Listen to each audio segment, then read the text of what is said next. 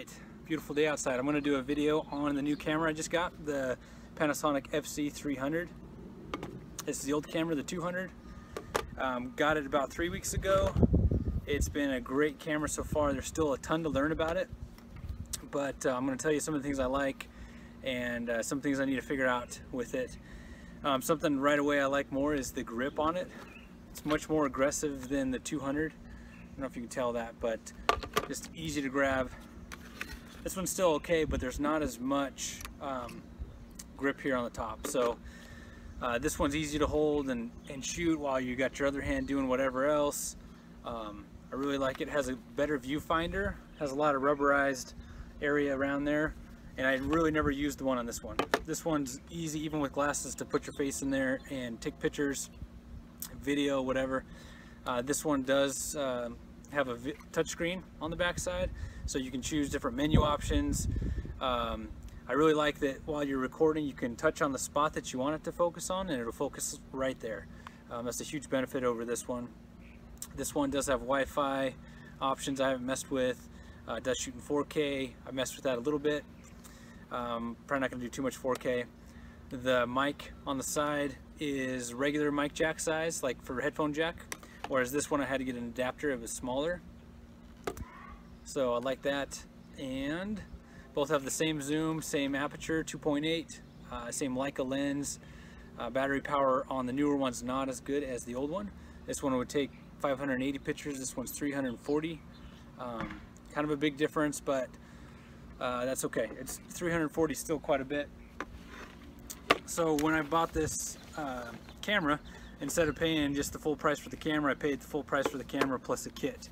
So the kit came with a case. You're already going to get the strap. You're already going to get a charger and a battery, but this one came with an extra battery, and I already had two with this camera, and they take the same battery, so I got 4 batteries now. Got the thing for the sun. Came with some UV filters.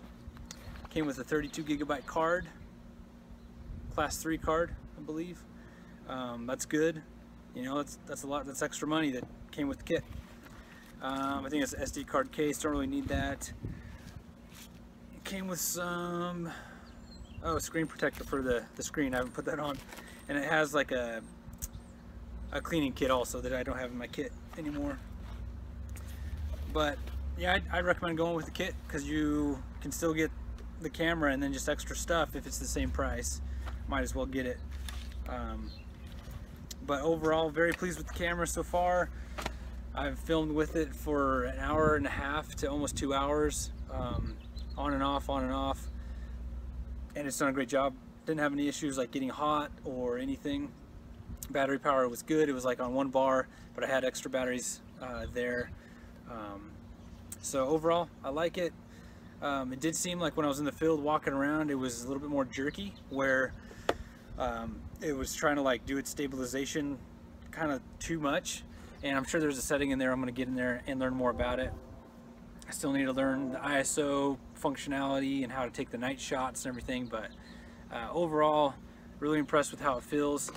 The wheel is a lot more aggressive. It's like you can almost like file your fingers on it. It's so like hard and not smooth, basically. Very rigid.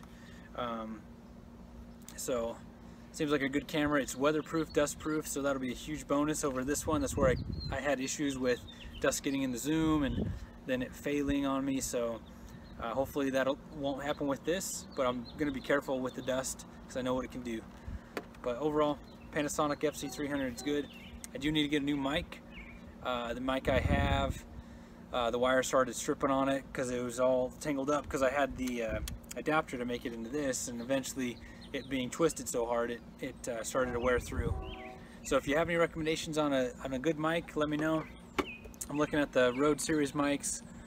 Those are great, and just got to figure out which one I'm going to get and then buy it here in the next week or two. So more to come. A lot of footage will be shot with this camera, and I'm excited to get the mic going because the audio is really bad in the last the shed hunt video, or the shed fest video. So thanks for watching. See ya.